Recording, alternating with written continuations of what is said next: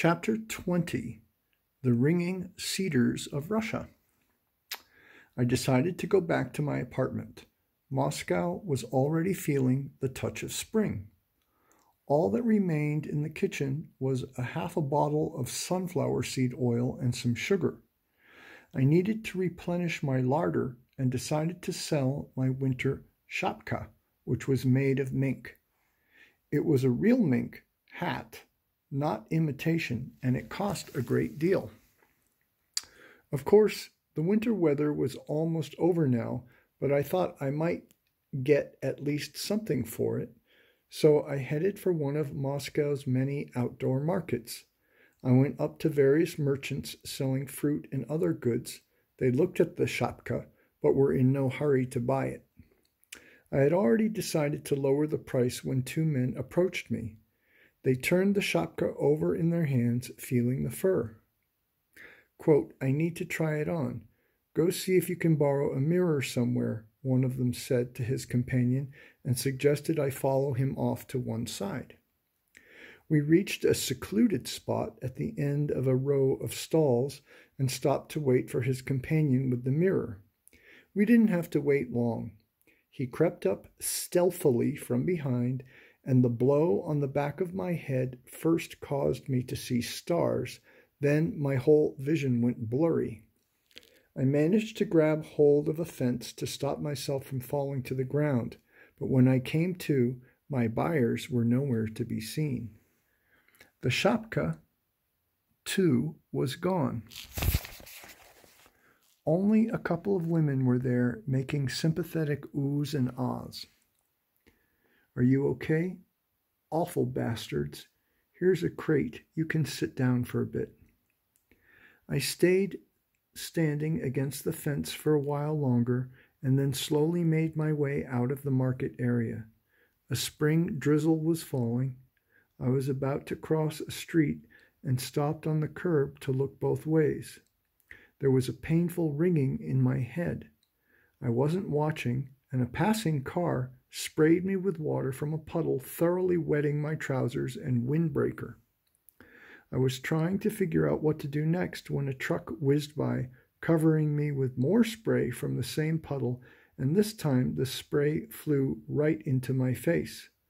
I stepped back from the curb and took refuge from the rain under the awning of one of the commercial kiosks and tried to think my next plan of action. There was no way, I realized, that I could get into a metro station looking like this. It was 3 stops to my apartment. Sure, I could walk it, but the way I looked, I might get picked up by the police thinking I was a drunk or a tramp or just a suspicious person. Then you stand there trying to explain and justify yourself while they investigate your case. What could I tell them anyway? Who am I now? And then I saw this man. He was shuffling slowly down the sidewalk, carrying 2 cases of empty bottles.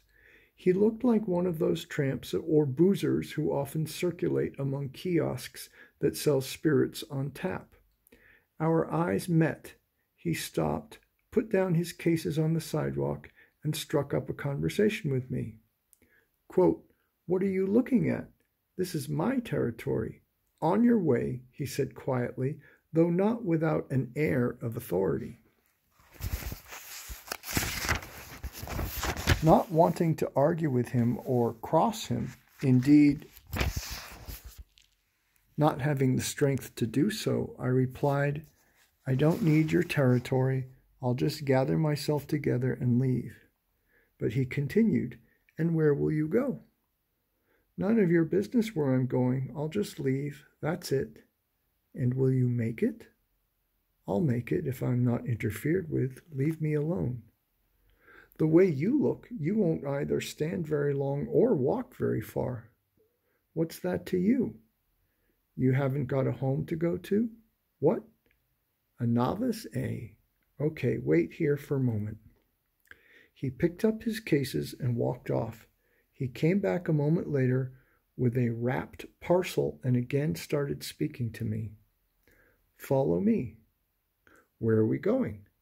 to a place where you can rest for a couple of hours or maybe till morning. You can get yourself dried out, then you can proceed on your way. Following after him, I asked, "Is your apartment close by?" Without turning his head, he responded, "You couldn't get to my apartment if you walked your whole life long. I don't have any apartment. I have my deployment quarters." We walked up to a door leading to the basement of a multi-story block of flats. He told me to stand over on one side while he looked around, waiting until none of the tenants were to be seen, then struck something that looked like a key in the lock and opened the door. It was warmer in the basement than on the street. Heat came from hot water pipes, which had been deliberately stripped of their insulation, probably by tramps. On the floor in one corner stood a pile of rags, illuminated by a dim light filtering in through a dust-covered basement window. But we went on past them into a far corner which stood empty. He unwrapped the parcel and brought out a bottle of mineral water and uncapped it. Taking a swallow in his mouth, he sprayed it all around as though from an atomizer. "That's to keep the dust down," he explained. Then he slightly moved a divider standing in the corner to one side. From the narrow space between the divider and the wall, he took out 2 sheets of plywood covered with plastic, along with several pieces of plastic-covered cardboard. He used them to lay out 2 makeshift bunks on the floor. Taking an old food tin from the corner, he lit the candle it was holding. The lid of the tin was not completely detached. It was clean and bent slightly upward in a semicircle to serve as a reflector. This primitive device illuminated the edge of the bunks and the half-meter of space between them. Here he spread out a sheet of newspaper on which he started laying the contents of the parcel: cheese, bread, and 2 packages of kefir. Neatly slicing the cheese, he issued an invitation. "What are you standing for? Come on, sit down. Take off your jacket, hang it over the pipe. When it dries out, we'll clean it. I've got a brush. Your trousers will dry out without taking them off. Try not to wrinkle them." Then he brought out 2 drams of vodka, and we sat down to eat.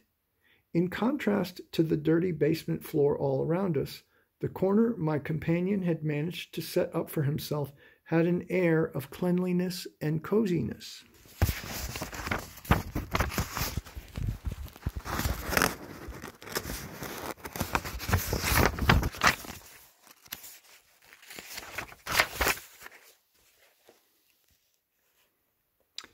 After we clinked glasses, he introduced himself. "Call me Ivan. Nobody here bothers with my last name." The way he improvised the bunks and set out the food on the newspaper, despite the dirty floor, created a clean and cozy atmosphere in his basement corner. "I don't suppose you have anything softer to lie on?" I asked after supper. Quote, "You can't even keep rags down here. They only get dirty and then they start to smell. I've got neighbors over in that corner, 2 of them. They show up from time to time. They've made one hell of a dirty mess." We got involved in conversation. I started answering his questions, and in doing so, I ended up inadvertently telling him about my meeting with Anastasia, her lifestyle and her abilities, about her ray, her dreams and aspirations. He was the first person I had talked with about Anastasia. I myself don't know why I told him about all her eccentricities, about her dream, and how I promised to help her. I had indeed tried to set up a fellowship of pure-minded entrepreneurs, but had made a major mistake. I should have written the book first. "Now I'll set about writing one and try to get it published," I affirmed. "Anastasia said the book would be needed first." Quote, Are you really confident you can write it and get it published without any funds? I don't know whether I'm confident or not, but I shall certainly work in that direction. That means you have a goal and you're going to go for it. Quote, I'm going to try. Quote, and you're sure you'll make it? Quote, I'm going to try.